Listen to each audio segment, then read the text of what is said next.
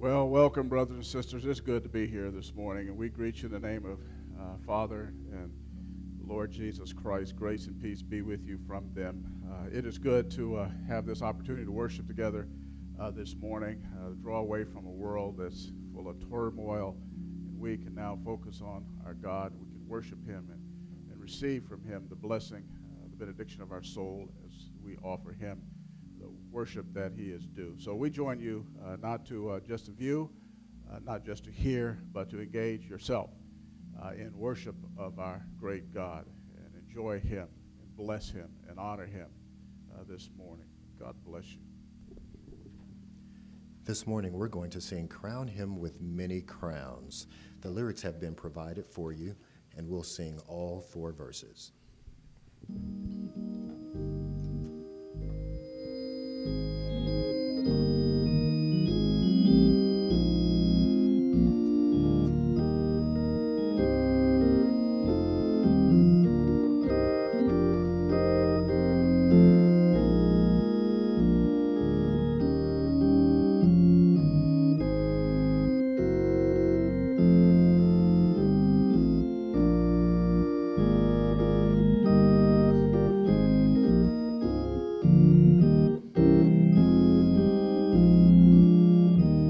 Verse 1. Crown him with many crowns, the Lamb upon his throne.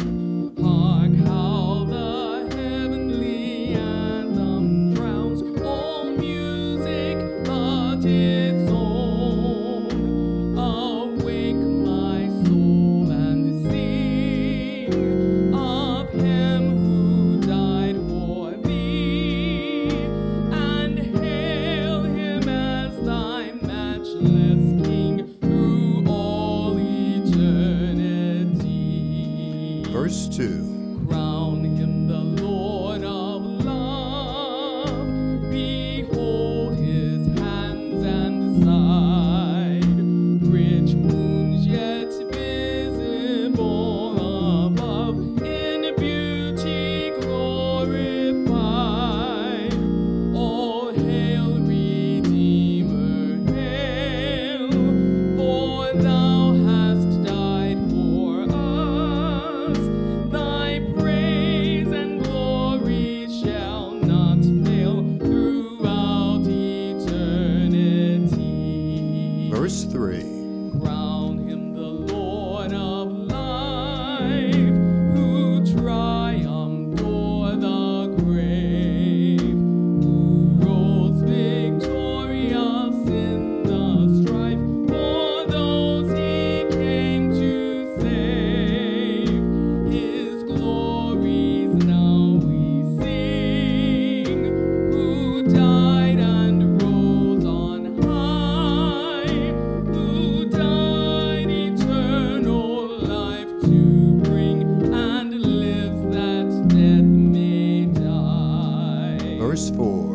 Crown Him the Lord of heaven, one with the Father known, one with the Spirit through Him given, from yonder glorious throne. To Thee be endless praise, for Thou for us hast died. Be Thou, O Lord, through endless days, adored and magnified.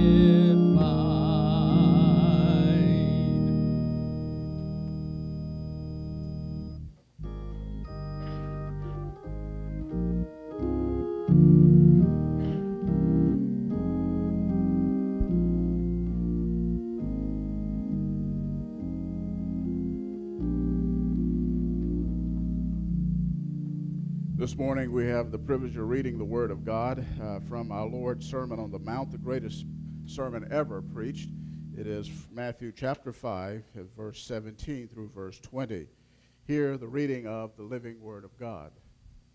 Do not think that I came to abolish the law or the prophets. I did not come to abolish, but to fulfill. But truly I say to you, until heaven and earth pass away, Not the smallest letter or stroke shall pass from the law until all is accomplished. Whoever then annuls one of the least of these commandments and teaches others to do the same shall be called least in the kingdom of heaven. But whoever keeps and teaches them, he shall be called great in the kingdom of heaven. For I say to you that unless your righteousness surpasses that of the scribes and Pharisees, you will not enter the kingdom of heaven. Let's pray together. Gracious God, our Father, we bow before you today with thanksgiving and gratitude in our hearts as believers.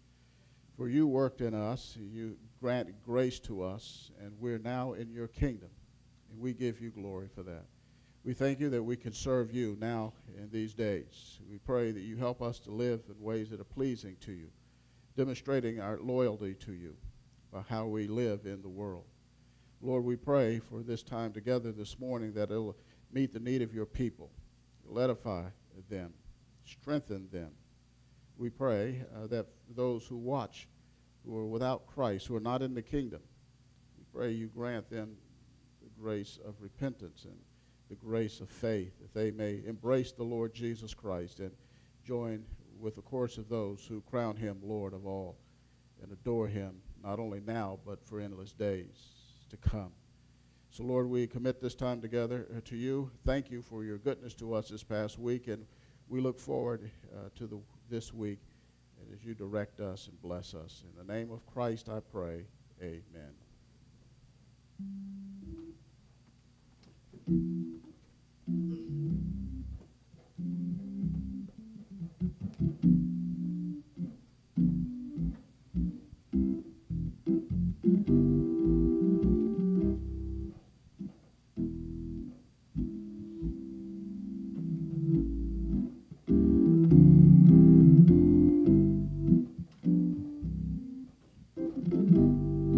There is a name I love to hear.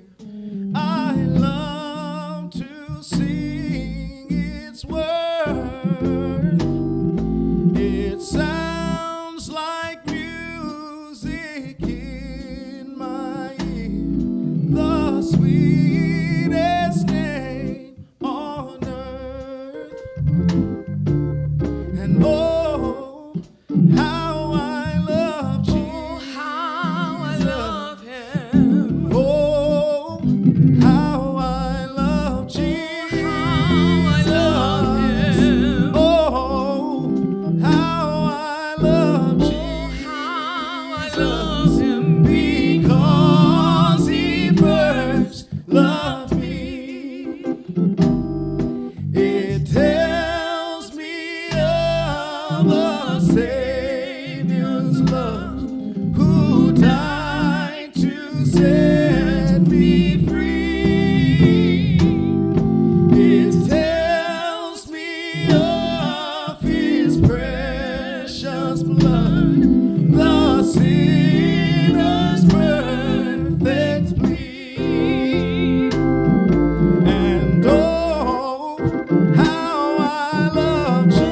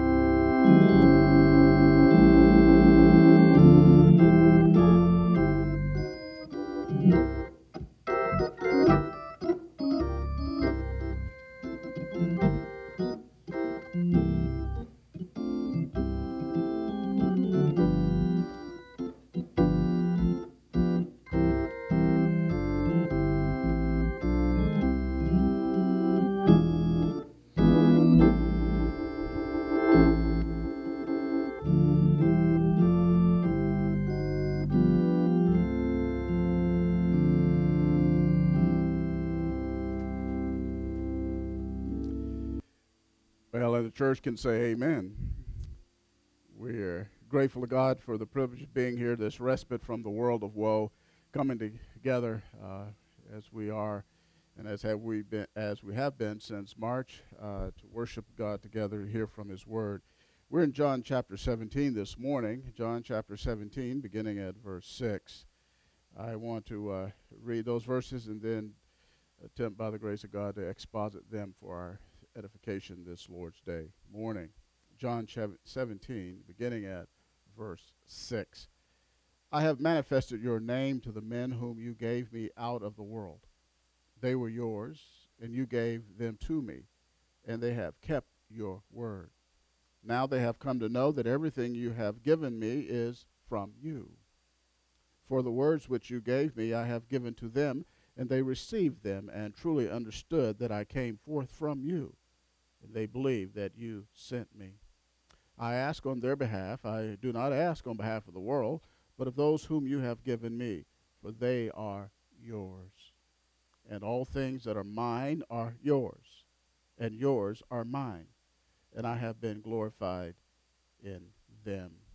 Let's stop there in our reading of the Word of God. Let us pray. Our Father, we pray you open the Word of God to us this morning.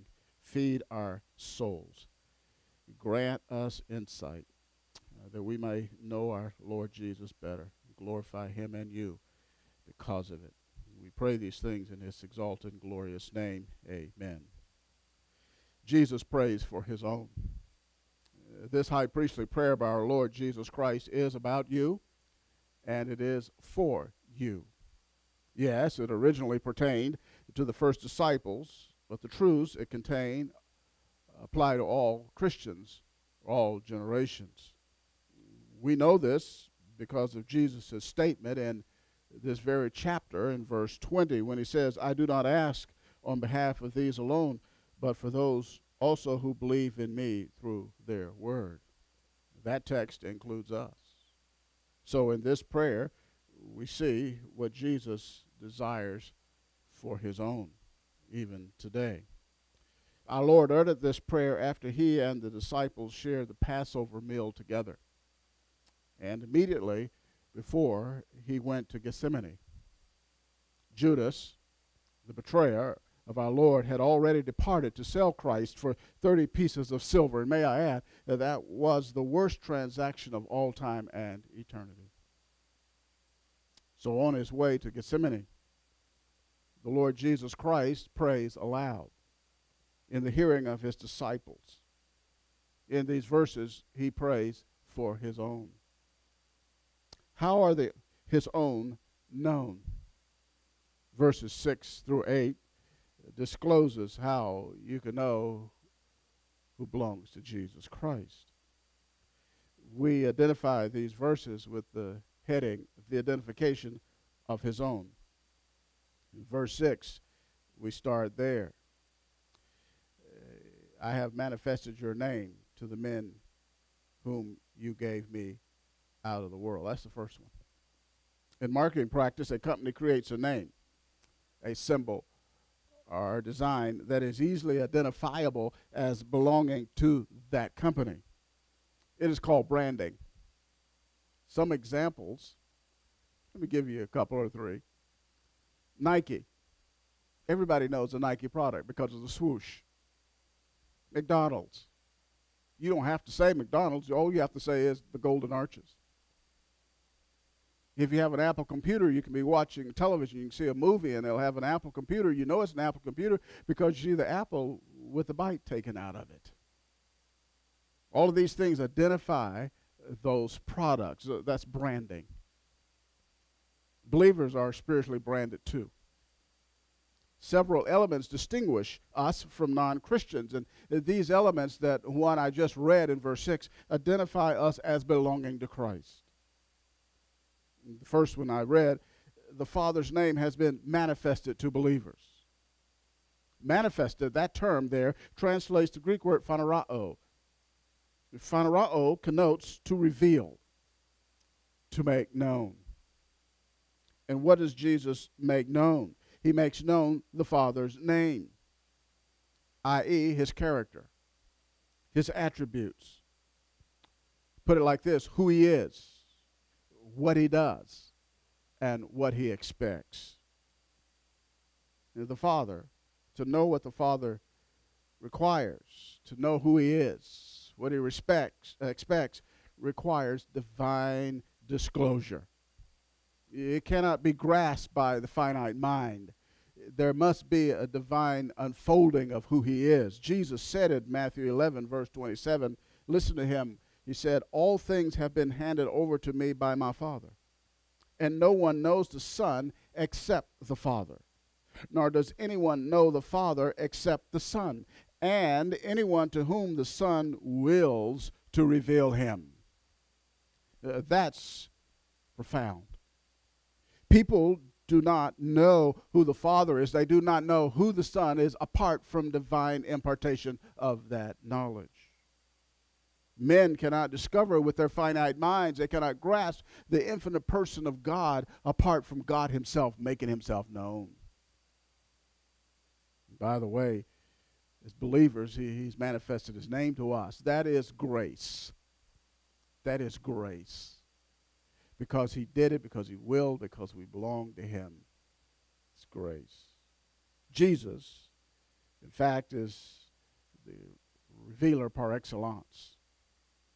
In John's prologue, this very gospel, he tells us about our Lord Jesus Christ, his revelatory work. In John chapter 1, verse 18, when he says, no one has seen God at any time. The only begotten God, who is in the bosom of the Father, he has explained him. You can't see God. You can't see his essence. You can't behold him with your senses. But the only begotten God, that is the one and only, that's what begotten really means. Monogenes is the word in the original, the unique God, the second person of the Trinity. He's in the bosom of the Father, intimacy that's there. He has explained him. He's explained him. The word explain comes from a Greek word, exegeomai, and exegeomai means to interpret, it means to unfold, it means to lead out. Our English word, exegesis, comes from the word translated explain there. Jesus, God in human flesh, explained or interpreted God to us.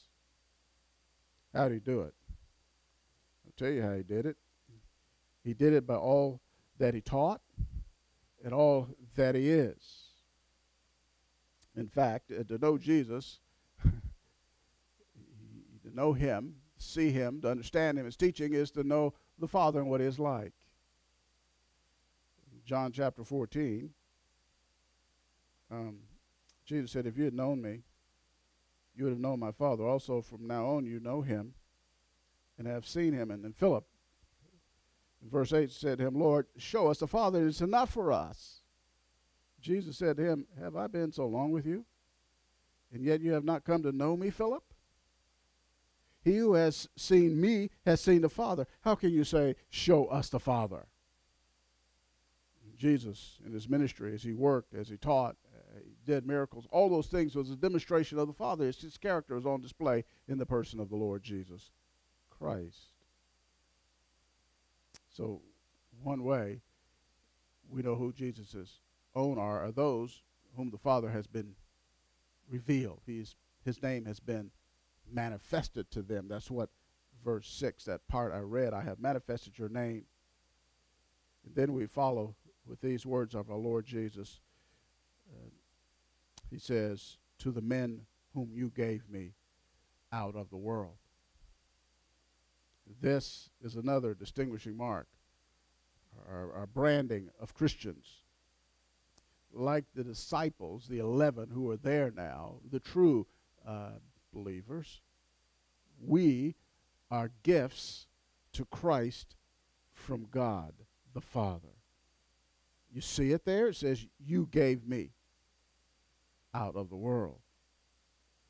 We are gifts by divine decree, the divine decree of election. Because we are, John said of Jesus' words in John chapter 6, verse 37, all that the Father gives me will come to me, and the one who comes to me I will certainly not cast out. Those who come to Jesus Christ are those whom the Father gave him in eternity past, Ephesians 1:4.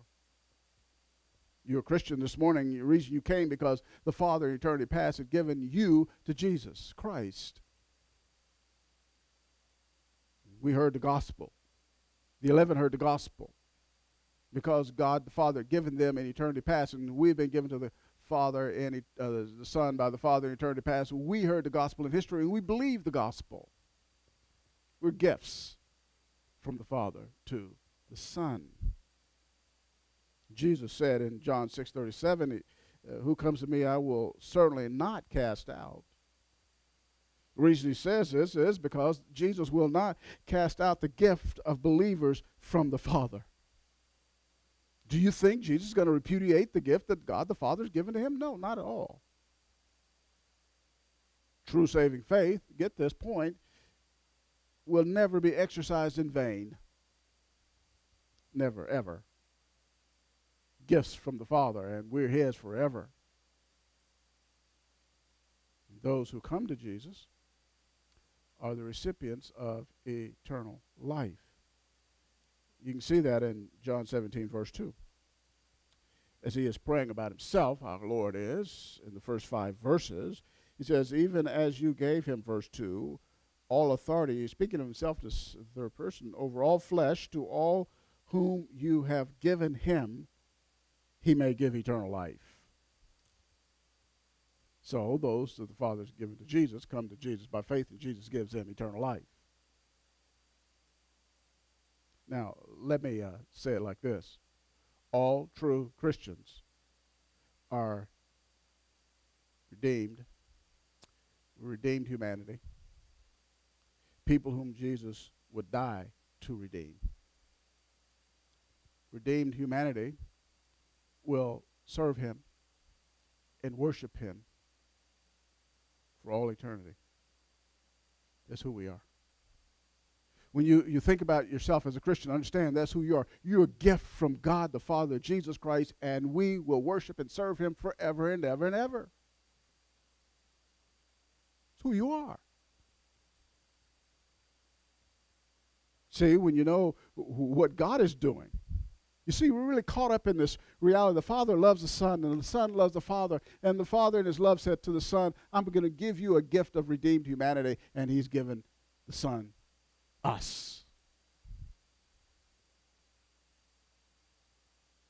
It's not just that we won't go to hell. It's just we're gifts to glorify him forever. By the way, we're going to look like him. That is, we'll be like him. When we see him, we'll see him as he is. We'll be instantly transformed into his likeness. So all of us, for all eternity, will look like him, worship him, serve him, and glorify him. Redeemed humanity. That's what Jesus is praying about. Now, he had to get us. The Father gave us to him out of the world. You'll notice there in this part of verse 6, you gave me out of the world. We were once part of the world. World defines those who belong to the satanically energized and directed system comprised of unregenerate people who are hostile to and in rebellion against God. It's the world. Unregenerate people who are following Satan, energized by him, hostile to God and in rebellion against God, hate God, as Romans 8 says, and elsewhere. It's the world system. According to Ephesians 2, verse 1, they walk according to this world. according to the prince of the power of the air, i.e., Satan.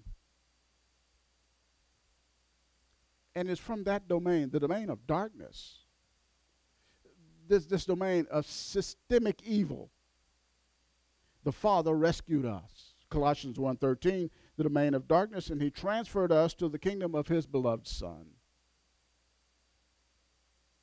That's what he did. All this marks us. This is who we are. How do you know you belong to Christ?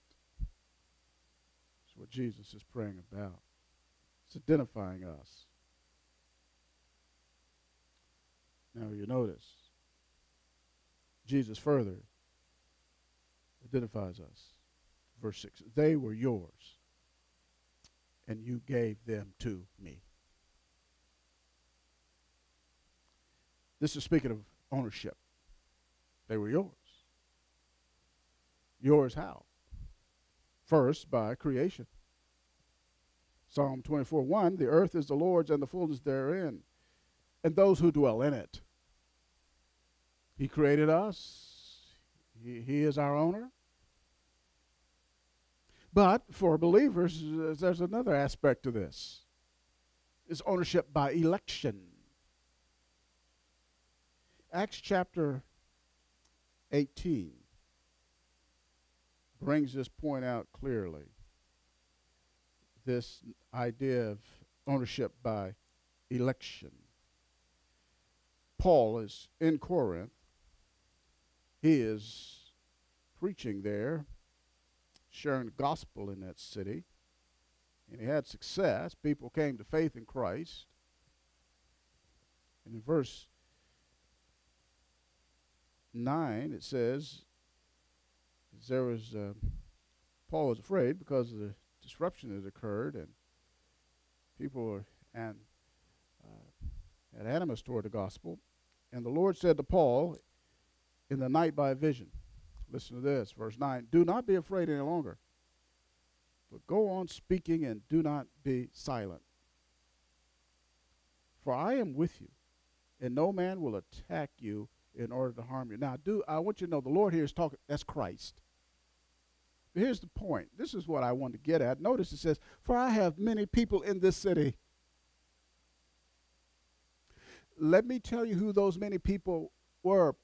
Jesus said, keep on preaching, because the people in the city, I have many of them, they are the elect ones, and your preaching of the gospel is going to bring them to Christ, to me. They weren't saved yet, but had been elected to salvation. Ownership by election. It's one reason why we know that the gospel is not a fool's errand. We're not going out sharing the gospel hoping somebody can be convinced by our compelling, cogent argument. We know that God has his people everywhere. And we just broadcast the seed of the gospel, and the elect will come to Christ. It's certain. Because God determined that in eternity past. God is not sitting up in heaven talking about, please, please, please, pretty please, come to me, please.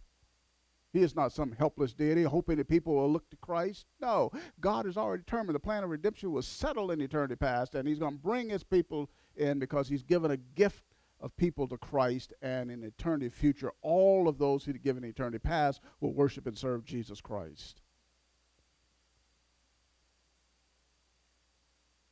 This is a divine operation.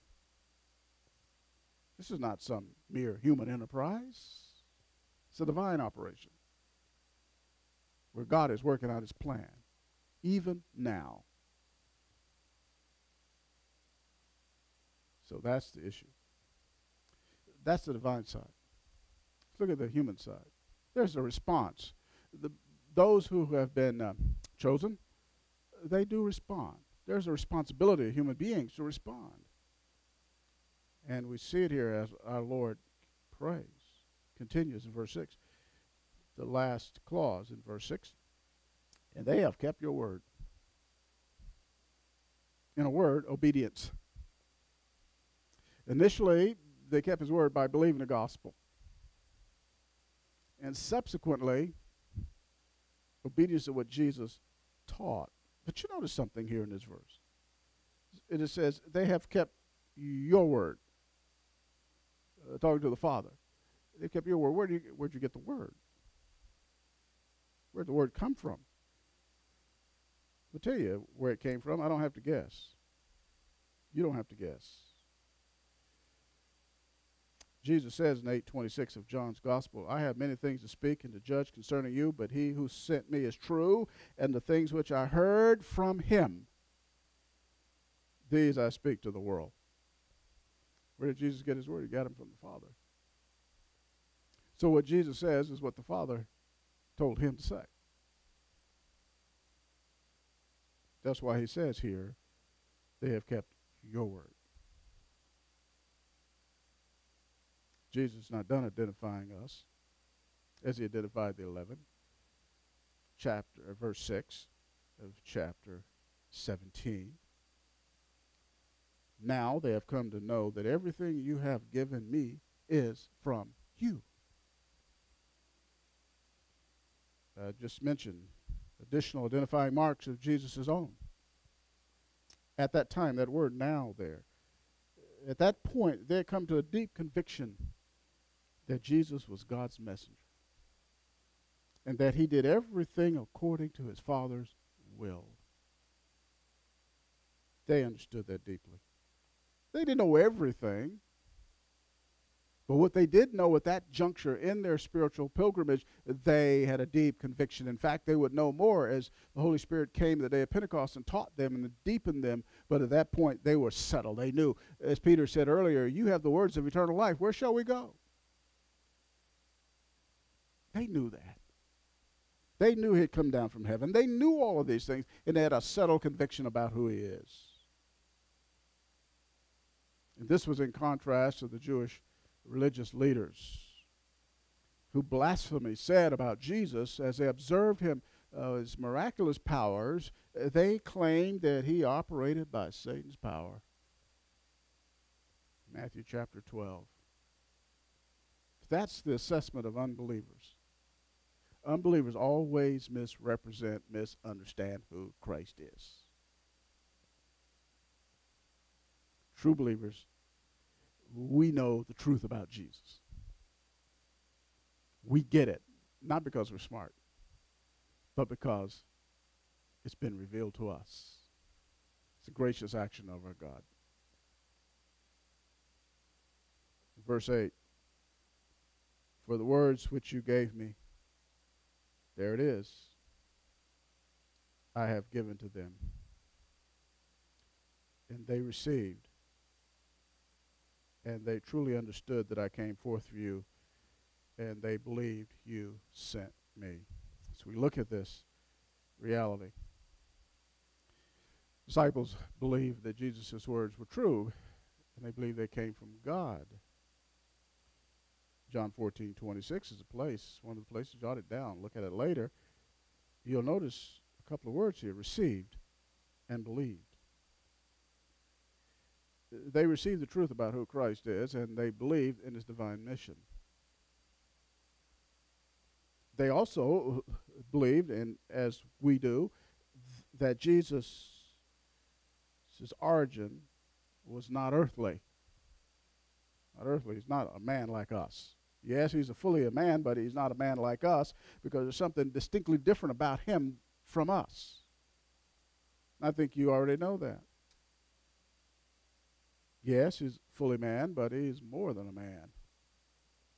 For you think about it, all of us, we had our origin here in space and time. There was a time when we were not. Not so with Jesus. John 6, verse 38. For I have come down from heaven. That's a stunning statement. Don't you say that. Lest we have to really pray for you. But Jesus could say, for I have come down from heaven. He says, my origin is not earthly, my origin is divine. I left heaven, came down here. Not to do my own will, but the will of him who sent me. He was sent. The implication that he was there with the Father, and the Father said, Son, go. And Jesus came. So we understand that. And that's why he says, these men truly understood that I came forth from you, and they believed that you sent me. And that's what Christians believe. We understand that. We're not ambivalent about his origins. That's why we don't put him on the par with other religious leaders, because he's not like them. That's why we do not compromise. We do not capitulate and say, oh, well, we all believe in the same God. No, we do not. Our God is triune. And the second person of the Trinity, who existed eternally, came down here as a man, not surrendering his deity. Couldn't do that. He's the God-man. He's unique. There's no one like him. So we can't put him on the par with anybody. We have to stand firm for the exclusivity and uniqueness of Jesus Christ, right? That's who he is. And we believe that. We know that because of his revelation to us.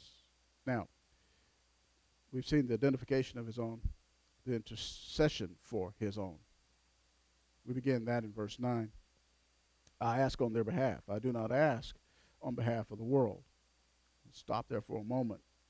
Jesus' intercession here is exclusively for the disciples, the ones who had been given to him by the Father, the ones to whom he had given eternal life. He is praying for them.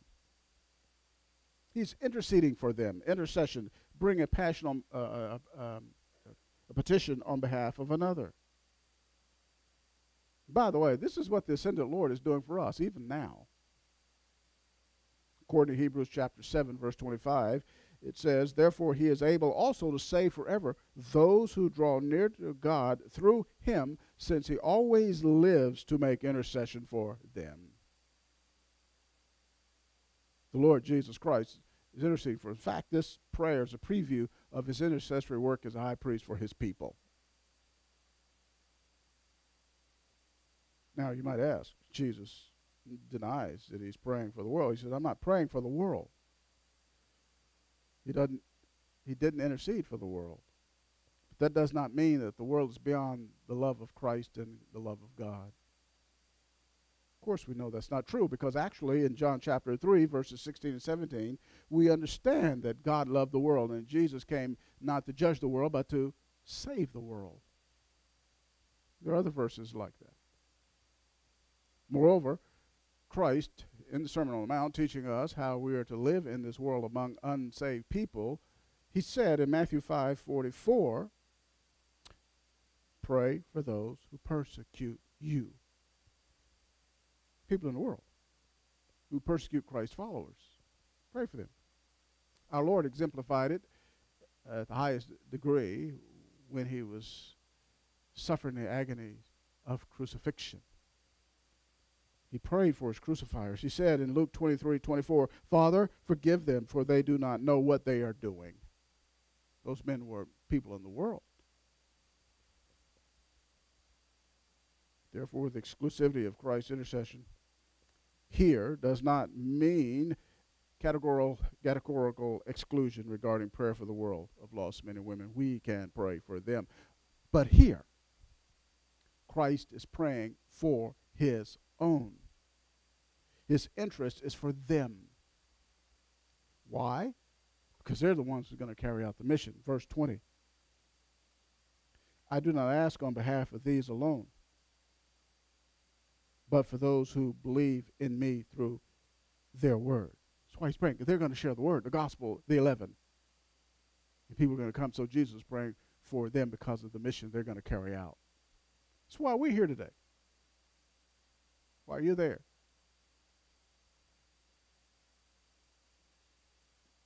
Praise for his own. Not only that, he's praying for his own. In verse 23 of John 17, in his continuing prayer, he says, I and them and you and me, that they may be perfected in unity, so that, now get this, that the world may know that you sent me. Isn't that amazing? their unity. He's praying for them because their unity will demonstrate to the world that the Father sent the Son. That's why he's praying for them. Then further in the verse, we're looking at verse 9, says, but of those whom you've given me, for they are yours. They are yours. They belong to the Father. They're yours, Father. You say, oh, but I thought the Father had given them to the Son. Yes, that's true. But we still belong to the Father. Illustration, hopefully, help you. A mother gives birth to a baby and hands him over into the arms of the child's father. The baby still belongs to the mother. He also belongs to the Father. Yes, the Father has given us to the Son, but we still belong to the Father. We belong to the Father because of election. We have been adopted in his family. Galatians 4:5, Ephesians chapter 1:5. We are the adopted sons and daughters of God. In fact, the whole Trinity, we belong to them. Each member. Our ownership by God is signified by our having been sealed with the Holy Spirit at salvation. Ephesians 1:13 and 14. The sealing there, one of the meanings is he indwelt us, or that's what it means, he indwelt us. Sealing means he owns us. God owns us still. It's Jesus Christ who paid the price for us. He paid the price to redeem us. We're not our own. We were bought with a price. 1 Corinthians 6:20. So all of this puts it in perspective as just who we are and why he's interceding for us. Verse 10a. As we move along here, it says, and all things that are mine are yours, and yours are mine. Oh, are you kidding me? You better be God to say something like that. Jesus continues the theme of ownership. He says like this, let me put it in the way I would like to express it. What God owns, I own. I'm an equal owner of what God the Father owns. Now what this is a claim to deity and equality with the Father. No mere creature can legitimately make this kind of claim. Such an assertion by a mere creature is utter blasphemy. Jesus' statement here is saying, I am equal to the Father. Martin Luther, great reformer, he understood the significance of our Lord's statement here. And this is what Luther said about it. Quote, everyone may say this, and this is what everyone may say, what Luther is saying, that all we have is God's. But this is much greater, what Jesus says, that he turns it around and says, all that is thine is mine. This no creature is able to say before God. The word, all that is thine is mine, leaves nothing whatever excluded. Are all things his? Then the eternal deity is also his. Otherwise, he could not and dare not use the word at all. End of quote. Yes. It's a declaration of deity. In fact, the Gospel of John is clear on who he is. It opens up telling us who he is. The other Gospel writers affirm it. The epistles affirm it. The Apocalypse affirms it. It runs throughout the entirety of Scripture, New Testament, Old as well. Who he is. It's an inescapable reality. The B portion of verse 10, and I have been glorified in them. And this is what we all are to do. Glorify Christ. That's our purpose. That's our reason for existence. It's to glorify Christ. It's to glorify God. 1 Corinthians 10:31. Whatever you do, eat or drink, do all to the glory of God. And that's amazing. The simple stuff like eating, that's mundane stuff. Eating and drinking, you do even that to the glory of God. That's why in fact, the whole of existence is to bring God glory. That's what it's all about. It is not about us. It's about Him. And we're going to glorify Jesus. I've already alluded to it, and I'll say it again. We're going to do it for all eternity. Redeemed humanity will worship and glorify Christ. That's what we'll do, and that's what He's praying about. He's praying about us. Identifying us here and praying for us. Let me come to an end of this. Others may and do pray for us, and we're really thankful for the prayers of our fellow saints. We bless God for them interceding for us. But none can pray for us like Jesus. He is the incomparable intercessor. The world and its lust is passing away, but we eternally belong to Christ. And I'm going to tell you, the joyful thing is He will bring us safely home to the Father's house. One day we'll stand before the Father, before the presence of His glory, as Jude says, blameless and with great joy. To the only God, our Savior, through Jesus Christ our Lord, be glory, majesty, dominion, and authority before all time, now and forever. Amen. Let us pray. God our Father, we thank You for the preservation of Your truth, the pages of Holy Scripture.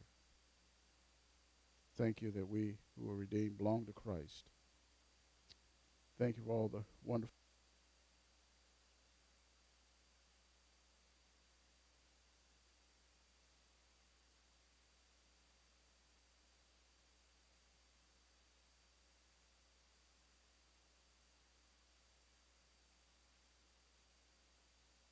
animate our lives for the glory of Christ, for our joy. We pray these things in His name. Amen. If you're here and you're not a Christian, you're listening to me, you're not a Christian, we invite you to give your life to Jesus Christ. You say, well, I don't know if I was elected or not. That's not your business. You just come to Him by faith. Your responsibility is to respond in faith. Trust Him. Trust Him today. He will receive you, the Savior who was raised from the dead after dying for sinners. He'll welcome you and forgive you, give you eternal life and an eternal future with Him in heaven. May God help you to do so. Until next time, brothers and sisters, we look forward to sharing again with you from the Word of God.